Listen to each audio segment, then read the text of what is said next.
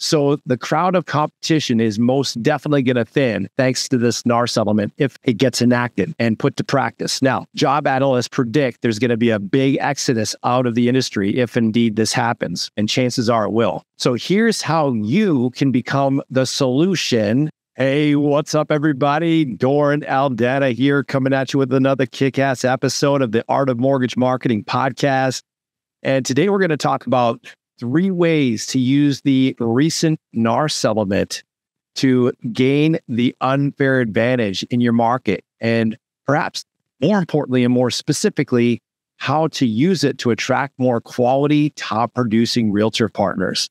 You see, this is the nature of the game, friends, turning adversity into opportunity. So we're going to talk about how to do that today, how to capitalize on this major industry shakedown with this NAR settlement.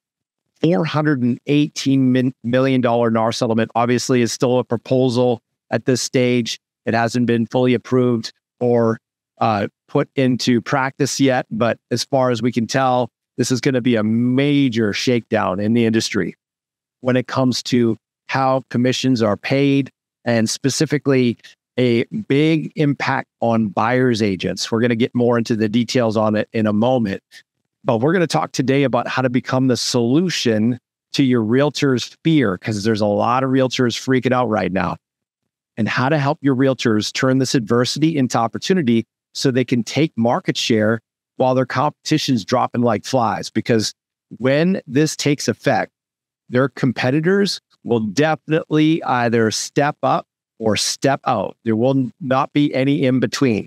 Part-timers, the bottom feeders, the struggle bunnies, they will be back to selling solar, driving Uber, and back to 9-to-5 prison. So this is a huge opportunity when it comes to thinning the competition and taking market share.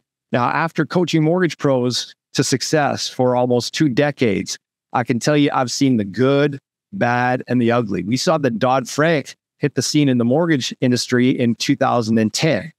So we already know what it's like. For those of you who've been in the business for a while and you've been in business since 2010, you know what it's like to go through an industry shakedown where it feels like the rug's getting pulled up from underneath you and you have to reinvent yourself and you have to adjust to some major shifts in how you're getting paid and the paperwork, and it's getting harder, not easier to do business, working longer and harder for less. Like, you know the pain of what that feels like to make that adjustment. So you can connect intimately with the pain and the fear and the concern that realtors are feeling right now.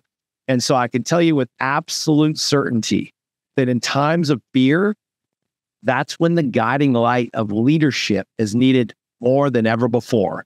That's where you come in for your realtors. You see, the darker the times of fear, the more they need the light of your leadership. So with that in mind, here are 3 things you need to know about this NAR settlement. Number 1, it will be, if indeed it is enacted, the end of mandatory buyer agency commission fees. Now, based on the proposed settlement, the seller's agent will no longer disclose the cooperating commission amount paid to buyer's agents on the MLS. This means when this change is enacted, that the commission for the buyer's agent will become negotiable. So their commissions are going to be on the chopping block. It's no longer going to be ironclad and a done deal just by virtue of having a listing agent sharing the 2.5 or 3% on the commission that the seller is paying.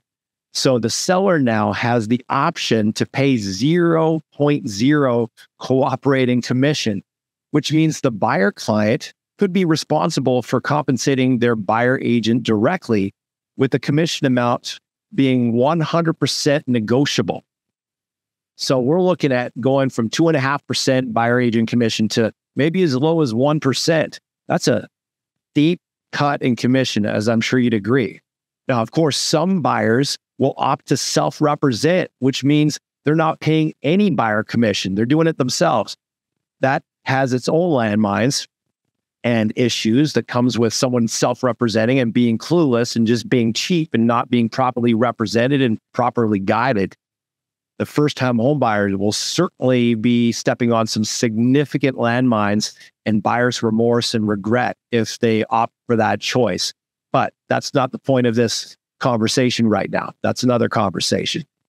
So now, more than ever, the money is in the listings, friends. If you think about in a seller's market, that's a given, right?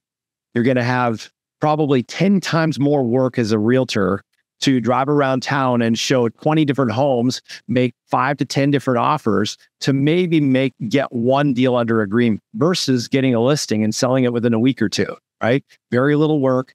It's easy money, fast money.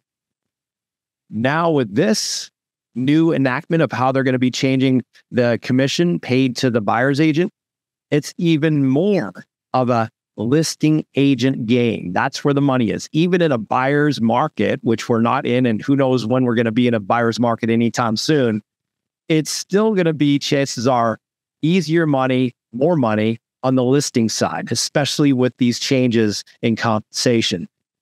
So that's the first thing I wanted to talk about. The second thing is these changes may reduce housing prices.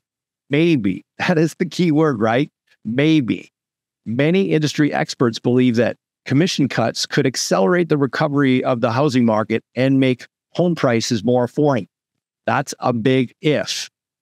However, since interest rates remain relatively high in most cities, face relatively low inventory, it's still uncertain, even doubtful, whether these changes will lead to a decrease in house prices. We're not seeing any reduction in house prices across the country, both in Canada and the US. So the chance of that is pretty slim. I think it's pretty lavish to think that this, just because of the way they're disclosing that information on the MLS and they're making buyer agent commission negotiable, that it's going to make a significant, noticeable, immediate reduction in house prices. I don't see that happening anytime soon.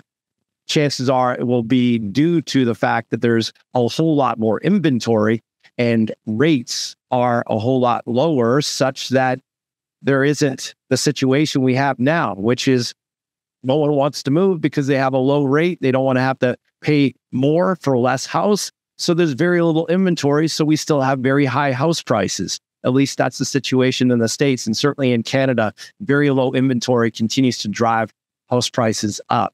So we'll see what happens with that. Now, the third thing that I'll want to talk about with regards to this NAR settlement is less commission to the buyer's agent, chances are will lead to fewer buyer agents.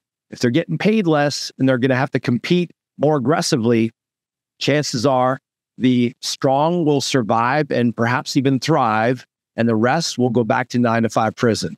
So while reduced buyer agent commissions might help spark new activity in the market, a lower commission model may be the final tipping point for many of these buyer's agents that are part-timers, struggle bunnies, low volume. They're not true career agents. They're just part-timers. They're dabblers. Those guys are out of business. So the crowd of competition is most definitely going to thin thanks to this NAR settlement, if indeed it gets enacted and put to practice. Now, job analysts predict there's going to be a big exodus out of the industry if indeed this happens, and chances are it will. So here's how you can become the solution with 3 ways to use the NAR settlement to your advantage and attract more realtor partners who see you as their go-to, as their lifeline, and as their strategic partner to help them win in unwinning times. First thing you want to do with your strategic rollout of how this is going to go with your ability to turn this adversity into opportunity is start forging partnerships with listing agents. Historically, it's never ceased to amaze me how few loan officers, mortgage brokers go after listing agents. They're like, nah, they only do listings. I need buyer's agents. They have the buyers. What they neglect to understand is buyers, borrowers are looking for one thing: houses. Who has the houses? The listing agents. They have the inventory that is the ultimate bait to attract buyers. So why would you neglect listing agents? Now, the other thing you want to be thinking about is a lot of buyer's agents are going to be leaving the business. So do you want to be hitching your wagon to people who are going back to 9-to-5 prison? Or do you want to hitch your wagon with people who are taking market share and are true career agents and are taking even more of the competition by storm because they're a bona fide, certified, qualified top producer owning the lion's share of the market, and they have a bunch of properties, they have a bunch of listings? Which one do you think is going to have the highest potential, easy for me to say, to send you more business more often? You and I both know it's going to be the listing agents. Plus, the seller, client of that listing agent, chances are, unless they're buying cash, they're going to need a mortgage on that next property. So there's a lot of opportunities there, especially considering those properties, if they're doing open houses, have buyers coming in there who need buyer's agent, if indeed they're still looking to have someone represent them. But for you, with your situation as a mortgage professional, you're going to be in a position to be able to get them pre-approved. And more importantly, give them a strategy to get under contract. Give them a winning strategy to get them under contract. That's the name of the game. Don't just give pre-approvals. Give your borrowers a winning strategy to get under contract. If you will roll out a strategic plan to help them do that, not only will you attract more buyers, but you're going to attract more buyers agents and sellers agents, because at the end of the day, no one gets paid until someone gets under contract and that deal closes.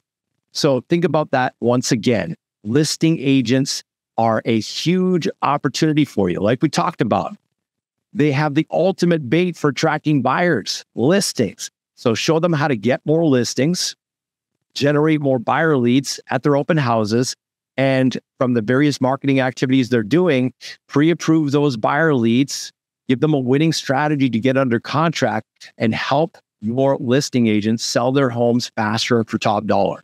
Okay. So that's strategy one on how you can be the solution and turn this NAR settlement shakedown into a strategic advantage for you and your partners. Now, the second strategy to become the solution to your realtors and have them see you as their go-to, become irreplaceable and indispensable to your partners, is to help your buyer agents get more listings.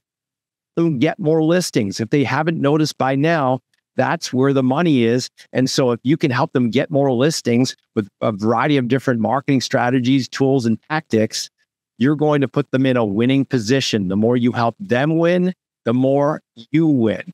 Now, if you want to check out a really powerful system that can help them have the strategic advantage to win more listings, check out this amazing technology called MoveTube. You can learn more about it with a free online training at mortgagemarketingcoach.com/MoveTube replay. Again, that's mortgagemarketingcoach.com/MoveTube replay. Check it out. I think you'll find it fascinating and will definitely add a razor sharp arrow to your quiver to help your listing agents win more listings and become the no-brainer of the year for that home seller to hire them as the marketing expert of choice. And that is the name of the game once again. Help them get more listings. Now, the third strategy to become a strategic advantage to your partners and attract more partners to you, like moths to a porch light on a dark summer's night, is teach your buyer's agents how to sell their value to buyers. Teach them how to sell their value. Before, they didn't have to sell their value because it was paid by the home seller. As soon as that goes away, they're going to have to sell their value. In other words, why should I work with you, buyer's agent? Why shouldn't I work with someone else or self-represent? What's benefit to me, since I'm tuned into the only station any human being will ever be tuned into, called WIIFM? What's in it for me? What's in it for me, Mr. Buyer's Agent or Mrs. Buyer's Agent, when it comes to why I should choose you over all my other options, including self-representing? Now, if the buyer's agent doesn't have a strategic and compelling unique value proposition, they're going to be a dead duck as soon as this NAR settlement takes effect. So here's a little hint.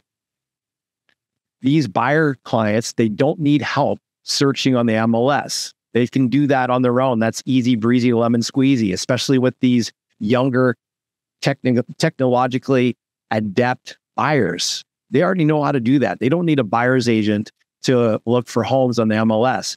I've bought multiple properties. In the last 2 properties, my wife and I didn't even need the buyer's agent to find the property. We found it on our own, and then we ended up paying like $8,000 to the buyer's agent for doing jack diddly squat, but just giving us some paperwork to sign.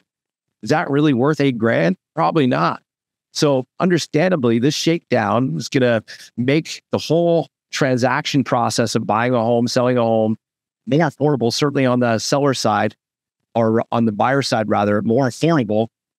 But even if I'm paying 1%, 2%, I want to know that there's a benefit to that other than just giving me some paperwork. I can download that stuff off the internet. For a savvy buyer, that ain't no thing like a chicken wing. Like, I don't really need to pay $5, $7, $8,000 for some paperwork. So this is where you come in. We need to give your buyer's agents a compelling hook. Why should the buyer hire them? What's in it for them?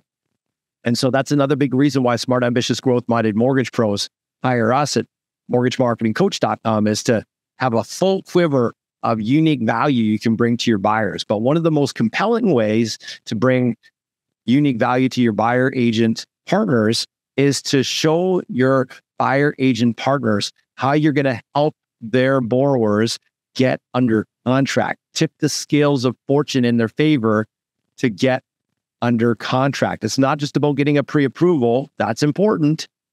It's not just about them knowing how much they can afford in a home. That's important. But it's about tipping the scales of fortune in their favor by calling the listing agent when the offer is made to tout the merits of your buyer and the solidity, the rock solid solidity of their offer. So they win the deal, even if there's multiple offer scenario in place where they're getting 5 offers, 10 offers, multiple offers. Why should the listing agent and the home seller choose your buyer and their offer? That's really what you're speaking to when you reach out to them, and you are now their advocate. Do you think your buyer agents would appreciate that? Absolutely. Now the buyer agent can use that as a compelling, unique value proposition, right? Now they can say, hey, you can go and self-represent all day long if you want, but in the seller's market, good luck getting under contract. The reason why clients work with me, because they don't want to just make offers. They want to get under contract. So me and my team, my dream team, are going to work in your favor. We're going to go to battle for you and work in your favor to help you get under contract. Here's how we do it. Boom, boom, boom, boom. And that's going to help them get more buyer clients because it's something strategically unique and advantageous they can't get just by self-representing. And they certainly can't get by working with Joe Schmo, average buyer agent who's not doing those sorts of things. So I hope you find this helpful. I hope you find that this is a great opportunity while your buyer agents are in freak out mode, and even listing agents. There's a lot of uncertainty in the market. I hope you'll find that this episode today has put rocket fuel in your rocket to use this to your advantage, use it to your partner's advantage, and leave your competition in the dust and help your partners do likewise. So that's all we got for today. My name is Doran Aldana, coming at you from the Art of Mortgage Marketing podcast. Remember, winning doesn't happen by accident. It happens by design. So let's get out there. Let's get comfortable being uncomfortable. That's how champions roll. Plan your work, work your plan. Let's go. Thanks for hanging with us. We'll see you on the next episode. Peace, y'all.